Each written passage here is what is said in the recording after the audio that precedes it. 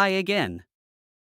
Before starting this lecture, if you're not subscribed yet, hit the subscribe button to stay updated with all our upcoming lessons, tips, and tricks about mastering the Soroban.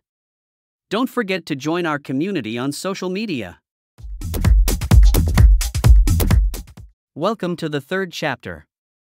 This is the most important part of the course, where we will learn the essential techniques used in Soroban. Mastering these techniques will help you acquire proficiency, speed, and accuracy while performing arithmetic on the Soroban. So let's get started. Performing addition on the Soroban require mastering 4 rules. 1. The diamond rule. 2. The neighbor rule. 3. The precious rule. 4. The fingers rule. You probably have heard about other techniques used in Soroban. These are mine. I inspired from the Japanese method and made some little changes by leaning on the physiognomic differences between Oriental and Occidental kids. But don't worry, the differences are very tiny. In this lecture, we will talk about the diamond rule. So, get your abacus ready to practice while learning. While teaching kids, it's always a good practice to use concrete objects to make them understand easily. In this stage, I use rings as beads on the Soroban. As you see, the upper ring is different from the lower rings. It has a beautiful diamond on it. That's why I named this rule the diamond rule.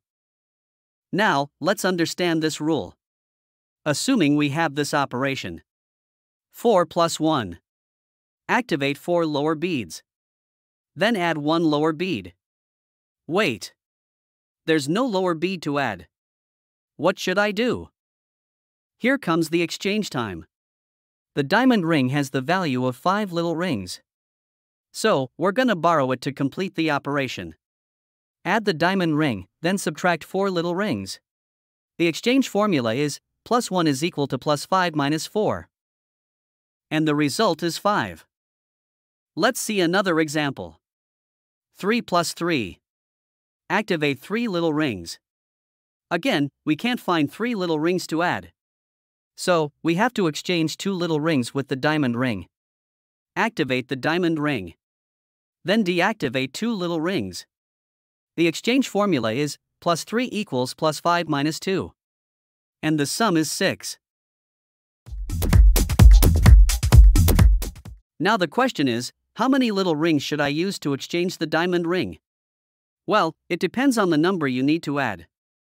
There's 4 main cases of using the diamond ring.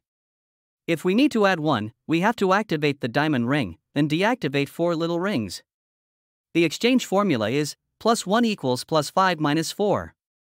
If we need to add 2, we have to activate the diamond ring, then deactivate 3 little rings. The exchange formula is, plus 2 equals plus 5 minus 3. If we need to add 3, we have to activate the diamond ring, then deactivate 2 little rings. The exchange formula is, plus 3 equals plus 5 minus 2. If we need to add 4, we have to activate the diamond ring, then deactivate 1 little ring. The exchange formula is, plus 4 equals plus 5 minus 1.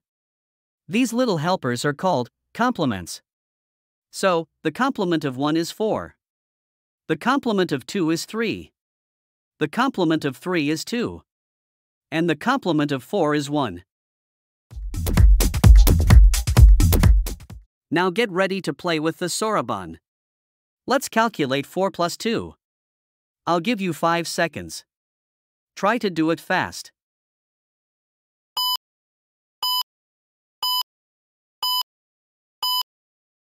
Great!